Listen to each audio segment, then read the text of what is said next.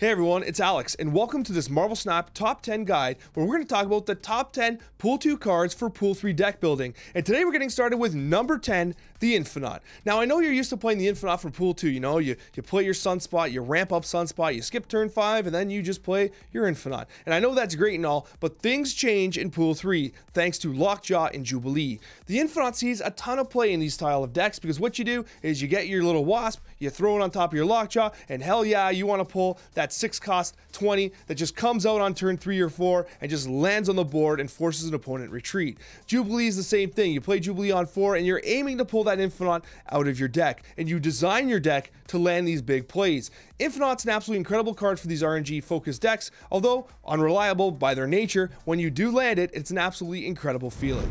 Coming in at number 9 is Warpath. What's interesting about Warpath is that when you first unlock Warpath in Pool 2, there aren't that many decks that really utilize his capabilities. And then what happens is you get into Pool 3, you get Destroyer, one of the best meta cards in the game that I feel like I'm talking about non-stop, but Destroyer essentially really makes Warpath come alive in Pool 3. And what you get is a situation where Warpath can have a guaranteed effect of getting that +4 power to be a 4/9 while also being protected by the Destroyer deck utilizing Armor or Professor X, which are common in those builds. For that reason, you're always guaranteed to have an empty lane because Destroyer destroys. So whatever's not protected by the armor lane, which is where the Warpath is going to be, gets destroyed. And so you're going to have an empty location and the other location being occupied by your absolutely massive Destroyer. Honestly, Warpath finds new life in Pool 3 thanks to the emergence of the Destroyer deck archetype. At number 8, we have one of the most impactful cards in the game. Shang Chi is a unique card because it provides a meta-breaking ability that can basically punch out any card over 9 power. That's very powerful because you can play him on turn 4, sure, but you're likely to play him on turn 5 or 6 and have a completely devastating effect on your enemy's board. And they can't reliably predict you're going to have Shang Chi. It's one of those tech cards that really just instills fear and stakes into any point in the game. Yes, you want to have the most powerful cards you can, but if you don't protect those cards and your opponent has Shang Chi, those cards just get knocked out into oblivion. So there's this really interesting mechanic from a deck building perspective where yes, you want the most power you can. Yes, you want to run Wong and Black Panther, you want to ramp up to 64 power, but if you do that, you're just one card away from getting punched out by Shang-Chi. Shang-Chi brings balance to deck building and is, for that reason, is one of the best cards in Pool 2 for Pool 3 deck building. Are you guys keeping track of how often I've mentioned Destroyer and Destroy decks in the last few videos? Well, that's because cards like Bucky Barnes coming in at number 7 are truly remarkable. Yes, you have a 2/1 body that turns into a 2/6, but the key thing about Bucky Barnes that's so amazing is that when you have this little Bucky Barnes there, what you can do is in Destroyer decks, which I absolutely love, you can play it into a lane and play the Destroyer on top of the Bucky Barnes, because then you destroy the Bucky Barnes, you have your 16 from Destroyer, and then you add 6 from the Winter Soldier itself, amplifying the ability for you to run up that lane with Destroyer if so required.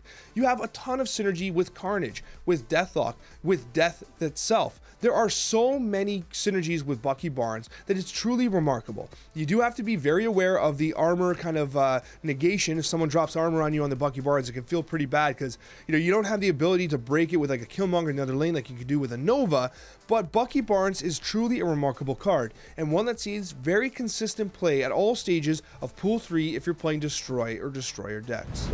Love him or hate him, Killmonger earns number 6 on this list by being one of the few cards in the game that can completely delete entire deck archetypes all by itself. That's right, if you're a Zoo deck player, you hate Killmonger. Of course you do, because Killmonger is going to completely ruin your game every single time. Moreover, if you're a Destroy deck player yourself, you probably love Killmonger, because not only does it give you a tech advantage against Zoo style decks, it also destroys sunspots, but most importantly, you can destroy that Nova from anywhere on the map and buff your entire board. You can also destroy that Hood, so you can play that Demon using that Killmonger, so you don't have to worry about that -2. Killmonger becomes an incredibly flexible card in Pool 3, and it only continues as you continue through your trek in Pool 3 and unlock more archetypes, and you'll find yourself often adding Killmonger as a spicy tech card. Coming in at number 5, we've got Sandman. Sandman's effect is really simple. Both players can only play one card. The incredible thing about that is that Sandman completely dismantles so many combo-based decks that are common in Pool 3.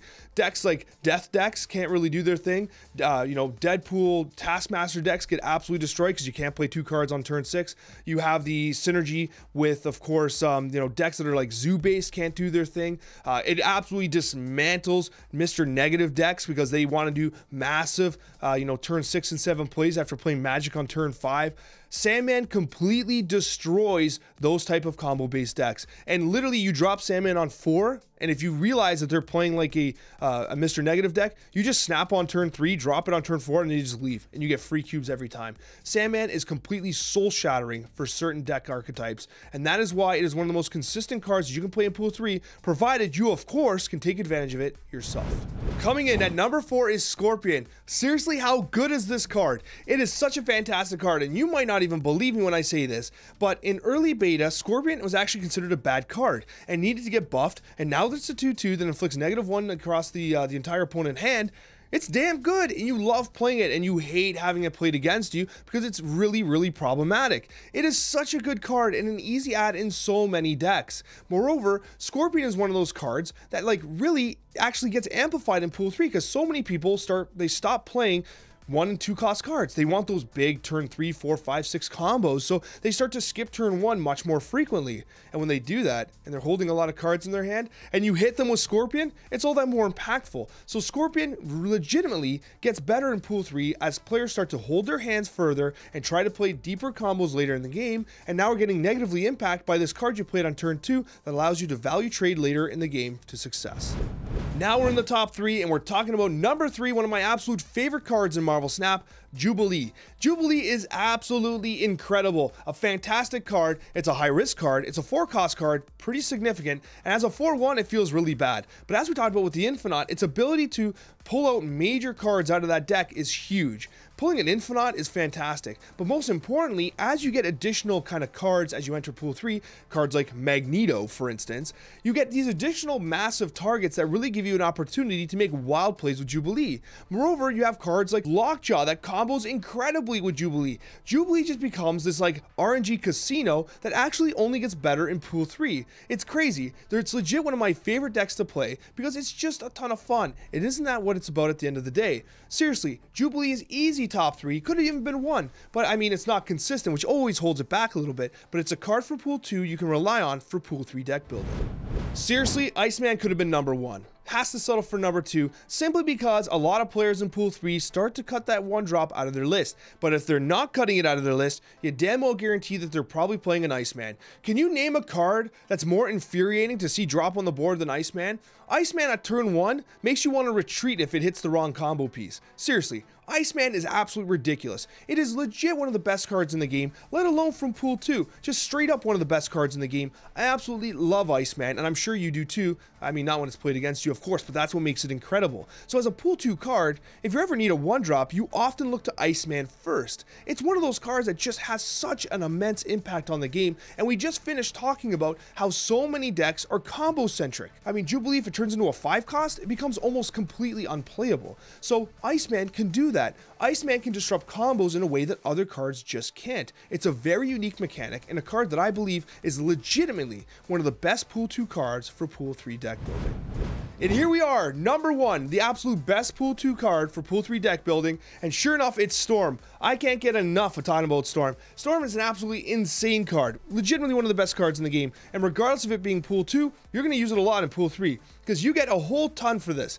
First of all, as a 3-cost 2, you get to location correct and flood a location that you may not want there. You get to play on an addition, and when it's flooded, you get to build your deck around being able to access this flooded location where perhaps the opponent can't. Because remember, in Pool 3, you've got a combo like Wong and Dr. Doom. They're going to throw Doom bots all over the place, and if you've left room where the flooded location is, then Storm's going to allow those Doom bots to get right in there and secure that lane.